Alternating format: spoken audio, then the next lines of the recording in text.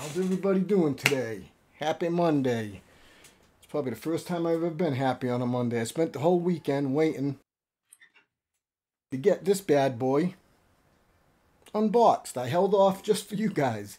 So remember to give me a thumbs up or a like, please. Even a sub. That would be great. Alright, what we're going to do is go over quickly some of the stats, and then we're going to do an unboxing on this baby. And towards the end of the video, once I get stuff clipped in, I'm going to be able to put some benchmarks in. Hopefully it'll help. Okay, so this card versus its brother, the 3080. It's virtually the same size as the 3080 FTW3 Ultra. We are literally looking at the same exact weights. It's got the same heat sink on it, all that stuff. As far as the I'm gonna have to basically read some of this off, but coup de cause. This has 10,240 versus the 3080's 8,704. The TI has a bus speed of 384 versus 320 with the 3080 regular. Memory bus 912. I think this is right, versus 760 on the 3080. Memory clock is the same at the 19,000 or 19, the 19 number. Virtually power supplies, they're looking for a 750 watt. I think it'll run with a 650 without any overclocking. You should be able to run it fine with a 650. I would think going higher would be better. I would probably say if it says 750, if you have an 850, you'd be golden. And the power consumption on this is definitely a little bit more. Not a whole lot, but we're looking at about 350 versus 320. So, on that note, I'm going to change views for y'all because I have some other cameras coming in shortly. So I'll be able to video while I'm doing this part. I'll be able to video the shot of the unboxing all at the same time, clip it all in. Just as you can see, I'm still working my butt off to get things squared away here. It's been a long road. Every day I find something different that I should be doing. So I'll be running everything off of the Elgato face cam. There's going to be 2 of them in, and I have the EVGA P513, beautiful camera, expensive. They're all over $200, but if you go with a DSLR, you're looking at 4, 6, 8, 1,000. I'm not quite there yet. I'm going to be more into the sales end once we get rolling. Today is the day we're getting everything officially back, so we're going to know 100%. Like I said, distributors are already secured, and on that note, you guys don't want to listen to me blab about that stuff, but we will be having some online fun, okay, in the future. On that note, we'll be back with this bad boy. Okay, so here we are. Obviously, what I'm going to tell you is it's been killing me all weekend to not open this. I've virtually been dying to open this up. So I haven't. I wanted to wait for you so we could do this together. As you can see, it's kind of hot. I get stand on my toes because I'm short, you know. So when I do these videos, but you can see all of the tape is on and secure. Has not, well, there ain't none on that side. What am I doing? Okay. Well, anyways, yes, you can see both have not been cut. So we're going to cut it. We're going to cut it. Come on down. Oh. We're going to get to do peels. I never knew what people liked about it until lately. I've actually like, oh, peels. Doing a peel. Come on. All right. Yeah. So here we go. We have got Houston. We have takeoff. Okay. Got some nice little thumb holes in there. See? Got some thumb holes in there. I'm gonna grab it. Oh! Shazam. Nice boxing. I don't want to damage it all.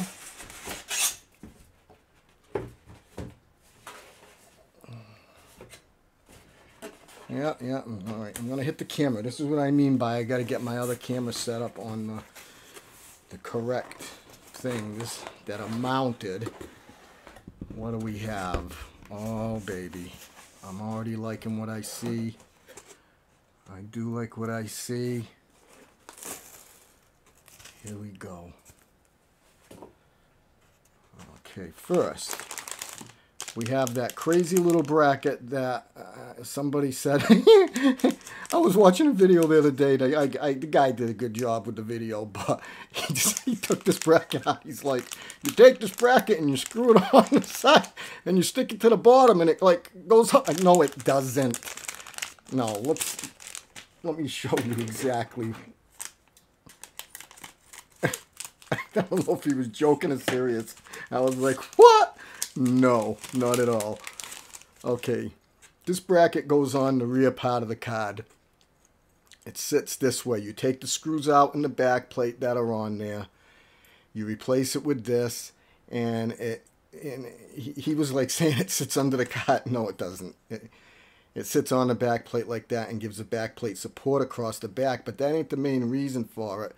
The main reason is this little lip that goes over the back plate and down. It's got two screw holes in it. They are threaded, and obviously it's meant for some type of bracket to either go up, back, or down somewhere to give this card support from the rear so it doesn't sag. But to this day, and I have looked everywhere, I've Googled it out. If anybody knows where a bracket's made that connects to this, please let me know. I would love to know because I can't find it. I can see how easy it would be to make one, but that's for another day. And we have our little booklet, little thing. What's it got in here? Oh, nice. Oh, it's aluminum. A nice little aluminum EVGA emblem. Cool. They didn't give that one any of the other ones I reviewed. That's nice. I like that. I don't know where I'm going to put it. Put it on my forehead. Call me the Vision version of EVGA. Okay, here we go.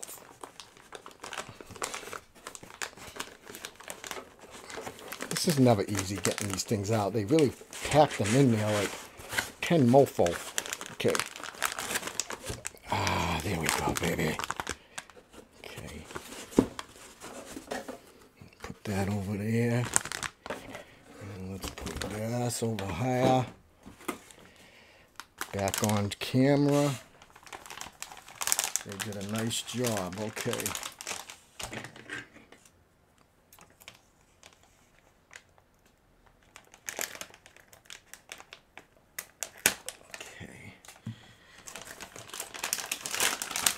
Here we go, peeps. Here we go, peeps. Here we go, peeps. All right.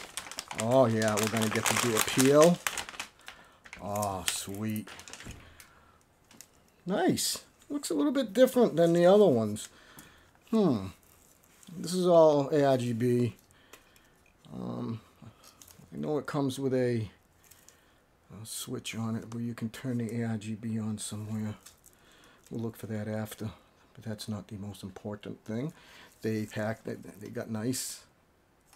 They do have a nice rubber protector for the PCIe. Okay, great. I was wondering about this. If it was going to have the red clown lips like the 3090. They never changed it on the 3090s, but they did the other ones. The 3070s, the 3080s. And I was wondering about this one because this is basically a 3090. It's just downsized. if you take the comparison between the 3080 and this in frame rates to this and the 3090, this is much closer to the 3090 than it is to the 3080. Like 3 frames different in almost every bench. And probably 8-9 frames away from the 3080. So 3 frames away from the 3090. So you can see there is a difference. Basically, the chip on this is a 3090 chipset. That's just been kind of wound down a little bit. Okay, so what we're gonna do first, let's do the peel. Guys, got this peel? Yeah. Oops. Oh, this stuff is really sticky. Okay. We'll do this peel.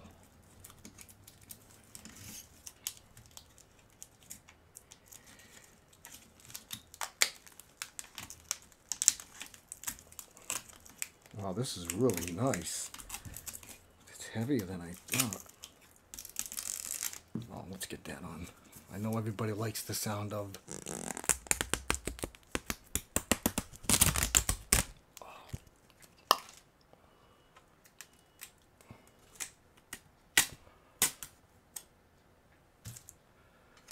Maybe we can get a good one out of this.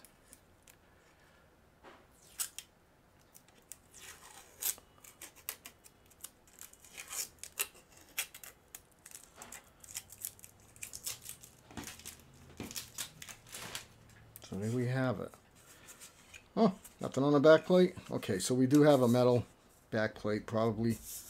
I would have to say definitely aluminum. Yes, definitely. Okay, it's still, they're putting these bigger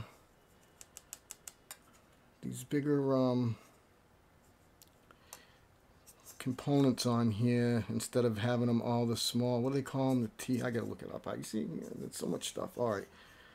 We have 3 8-pin power connectors. Nice. But they are upside down. I have to change them. Oh. All right. 3 fans on the shroud side. And they all appear probably to be, I would have to say, 90s. I'll double check on it. Maybe 100 millimeter. I would have to say closer to 90 millimeter fans. 92 maybe. It's a 3-slot card. It's 11.8 inches long by 5.4 wide, and it's going to be it's probably like 2.7 wide, which is going to just, let's just say three slots it's going to take. Okay. And on it we also have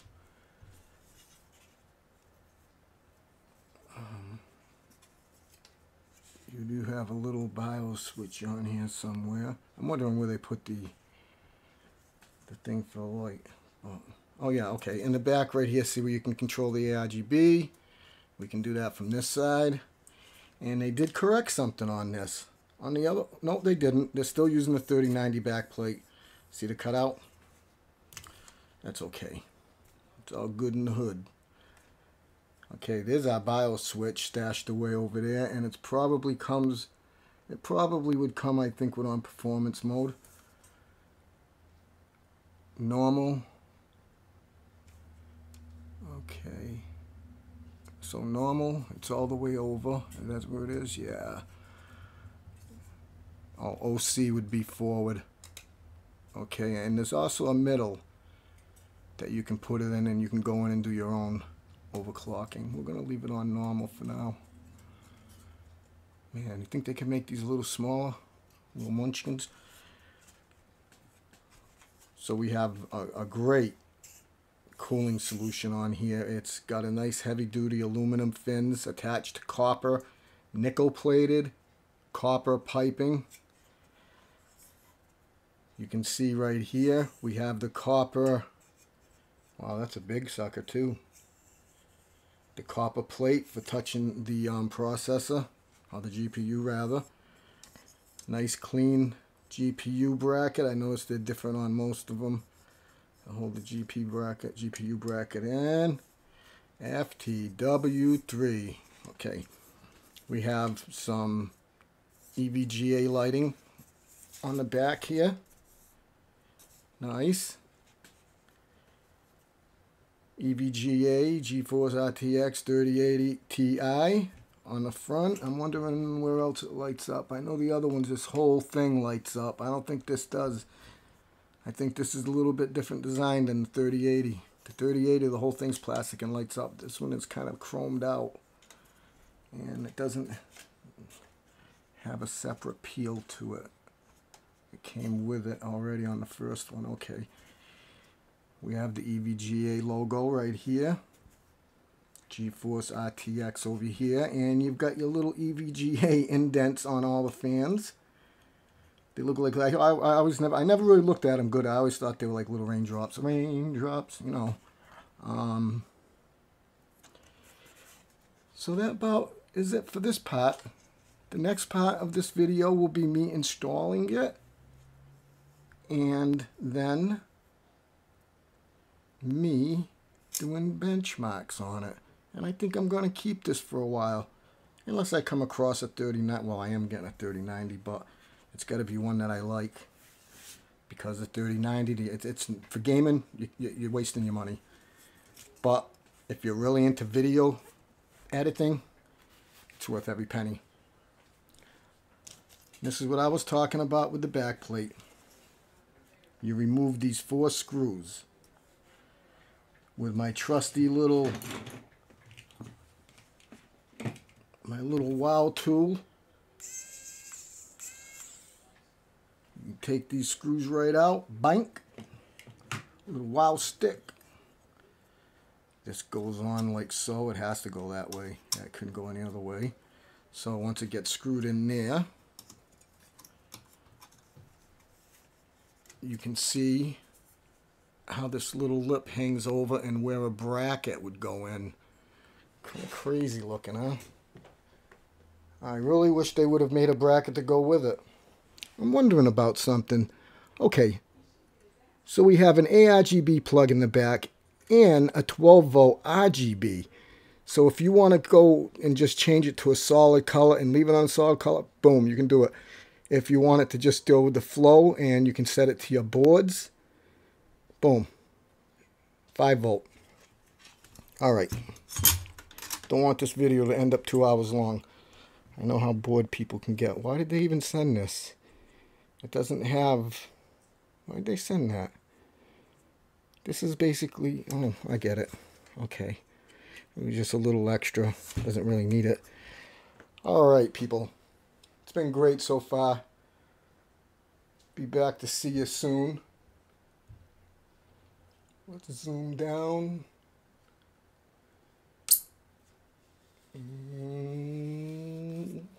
Is autofocus working alright? Bang, there we go. Nice close look at it.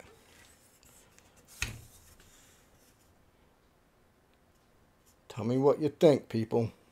Please remember to give me a thumbs up. I'm not getting paid for this or sponsored by anybody. I do this all on my own. All on my lonesome. I think it's nice.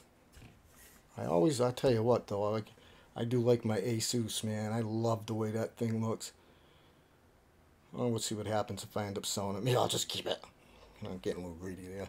Actually, it'd be nice to put in a streaming rig. I'd like to build a separate computer for a streamer. Alright, gotta hit the road, Jack. So, alright, please, again, remember to give me a thumbs up. Sub to my channel. It's helping me grow. Your people are starting to come around. It's starting to get there. And I really appreciate it. Thank you so much. I'll see you in the next part of the video. Yowzer! Wow.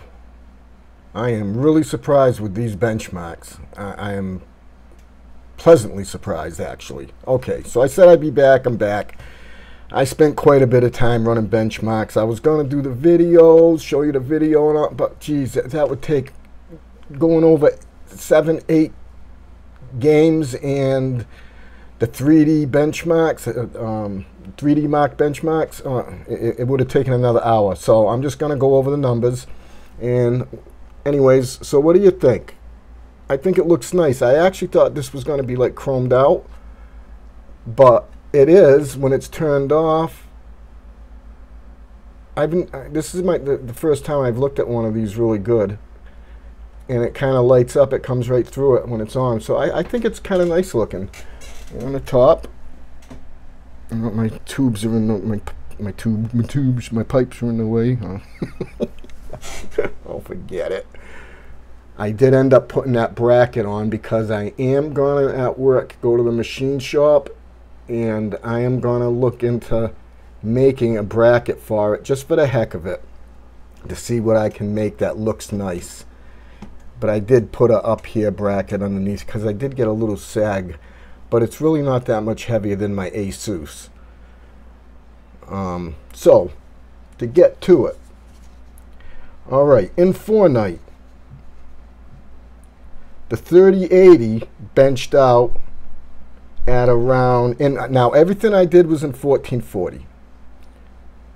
I didn't really get too much into 4K because I wanted to be realistic. I have 1440 monitors, so I wanted to keep it right around there. And most people, for the most part, are still running 1080 with a higher refresh rate. You know, they're getting into the 165s and stuff. So a lot of people are starting to come over to 1440, but 4K, very minor, maybe 2%. That's really more for graphic design and stuff. Okay, so in Fortnite, the 3080 got it got around 220 to 226.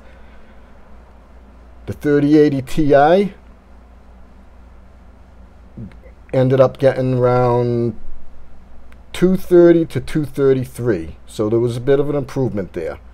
And this is with a 5950 on a MSI board with 32 gigs of RAM at 3200. All right, on to Red Dead. Red Dead, it pulled the 3080, got around a 92 to 95. The Ti got around between a 100 and 104. Don't mind me. Give me 1 second. Okay. 104. Quite a good improvement. Doom Eternal. The 3080 got a 212. I'd say 210, 213. It depends where it was in the you know, what video was displaying at the time, what part of the video. The Ti in Doom got a 218 to 221. Zero Dawn Horizon 3080 111 113. The 3080 Ti 120 to 123. Still a good improvement. Assassin's Creed. Remember, this is all in 1440p. Assassin's Creed got around 68 to 71 with the 3080. The 3080 Ti got a 83 to an 86, fluctuating again depending on what part of the video it was running. In Battlefield 5, 140 to 143 for the 3080. The 3080 Ti got 150 to 153. Another good improvement. Everything's a good improvement on this. I was very, very surprised. Metro Exodus 146 to 147, 148 a couple times it touched. The Ti Metro Exodus 155 to 157. Marvel Avengers 3080 150 to 153. Marvel Avengers 3080 Ti. 158 to 162. Again, this is all depending on what part of the video was going. And it's on, again, it is on a MSI X570 carbon Wi-Fi motherboard. 32 gigs of RAM, running at 3200 with a 5950 water cooled. And then I guess the rest of the stuff. And again, here on 3D Mark, this was really surprising. I figured I'd leave that up. We can see what I got. The 3080 ran a 15778 with a graphics score of 17336, CPU at a 10456. Now that was running pretty darn good. Okay, let's come over to here. Yeah, I didn't get a good of a screenshot. I had to take a picture. Something was goofing me up. Okay. We got, with Time Spy, an 18468. Very good. With a graphics score of 19845. Well, I thought it was going to get almost 20. That was 20 is what the 3090 got. The CPU 13257 with a 180 frames, and I don't know why the frames didn't show up on the other one, but in the past when I did it, it got around 170, 172, 175 rather. So again, there we have it, folks. The card runs good. It runs cool. I've seen a lot of people complaining about the heat, but yes, it's an aluminum backplate, and it does get warm when it's cranking. But these cards are made to handle it.